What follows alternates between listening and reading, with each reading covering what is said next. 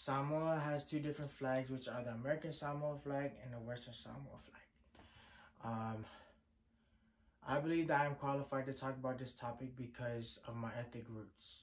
My grandma was born in American Samoa and my grandpa was born in Western Samoa. I was taught about my culture and history starting at a young age. The Samoa Islands were split by the Germans and the Americans, causing there to be two flags. The following is the history and analysis of the two Samoan flags. To begin with, the situation of Samoa having two entities started with governmental history.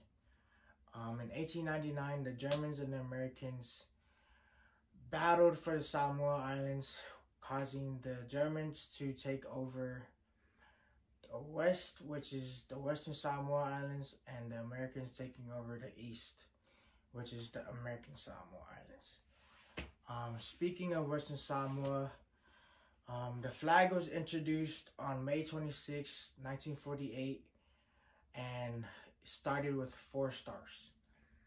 On February 24th, the flag was adopted and was added a 5th star.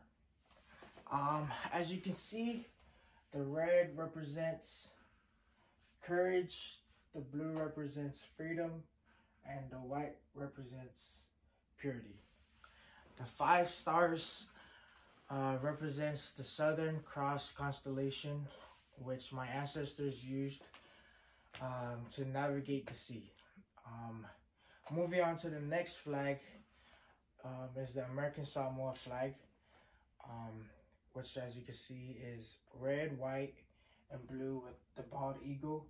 The red, white, and blue with the bald eagle represents the ties with the United States.